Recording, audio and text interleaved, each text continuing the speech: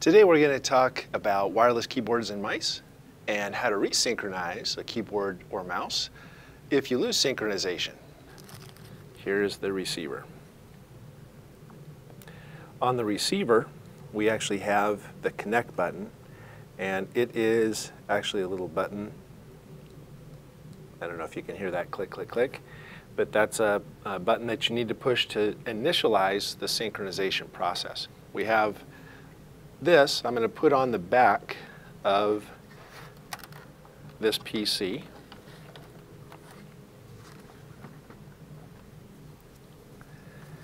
Into one of the USB ports, and you'll notice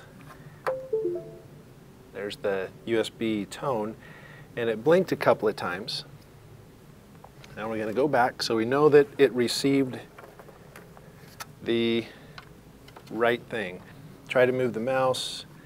The mouse is turned on, and I don't have synchronization. Toggle between there, and I don't have synchronization.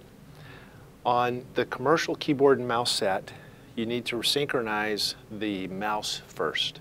So what we're going to do is we're going to turn this back around so you can see that when I push the button,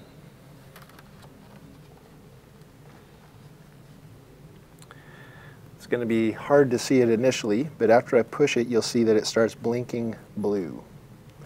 Hold it down for about 5 seconds, and it'll start blinking. You have 30 seconds during that process to press and hold the white connect key on the mouse that I'm doing now. You hold that for about 5 seconds, and then that should synchronize. And when you let go, the blinking stops. So now we know that this is synchronized. And I won't turn it around just yet because we're now going to do the synchronization on the keyboard. So again, press and hold the connect button for about 3 or 5 seconds till it starts blinking blue. Once it starts blinking blue, you can press and hold the connect button.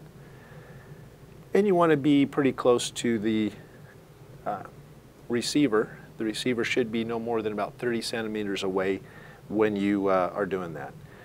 Doing a silent count in my head for about 5 to 10 seconds. And when I let go, the blinking stops. Keyboard and mouse are now synchronized. And as proof, we'll go ahead and spin this back around.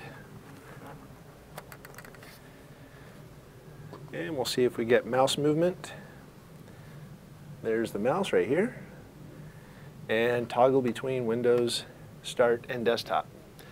That's how you synchronize wireless keyboard and mouse. If you have other issues with it, you can move the receiver from a different USB port to either on the side or on the back, just to get a different one. You'll hear the USB tone on and off. If you have, in some cases, our USB ports for the dongle are actually hidden under the cover of the PC. So we call it a hidden USB port.